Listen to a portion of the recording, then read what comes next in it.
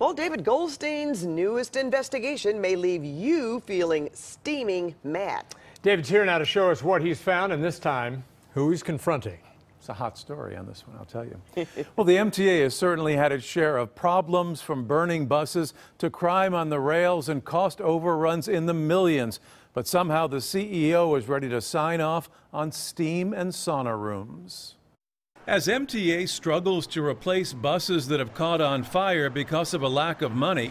What are they doing? Incidents that we've exposed for the past 6 months. One of the entries in their proposed budget for next year caught our eye. Sauna steam rooms, $200,000.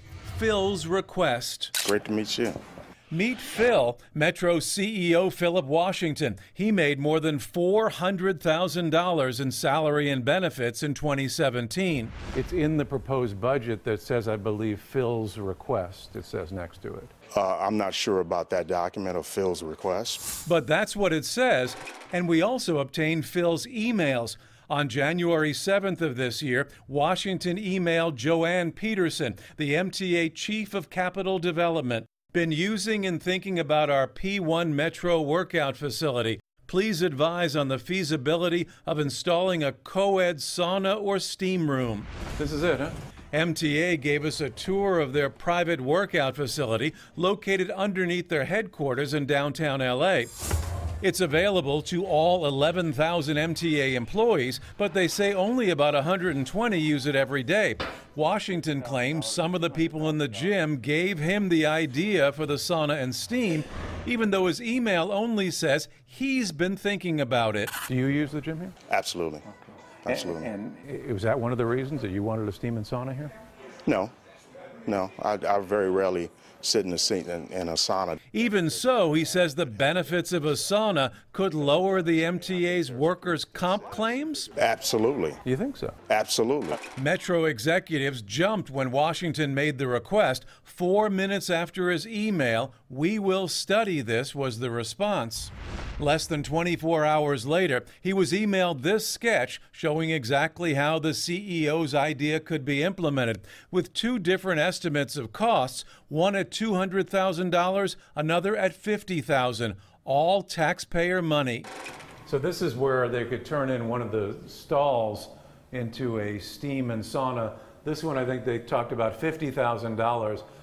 But for $200,000, they were going to rip out part of the locker area here. And Washington's response: "Thanks, Steve. I like the $200,000 option."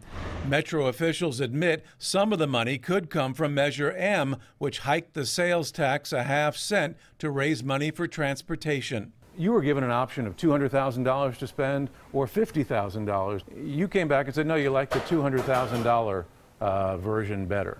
And then is that good use of money?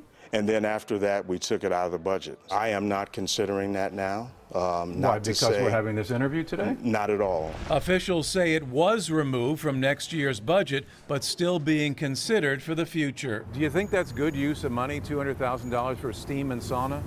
Yeah, no, I don't. Joe Linton is the editor of Streets Blog LA, which looks at transit issues. There's relatively cheap projects that would improve the lives of hundreds of thousands of Angelinos, and I think that should be their priority. Not a steam and sauna. Yeah. People would say steam and sauna is a little bit over the top. It's not in our budget now at all.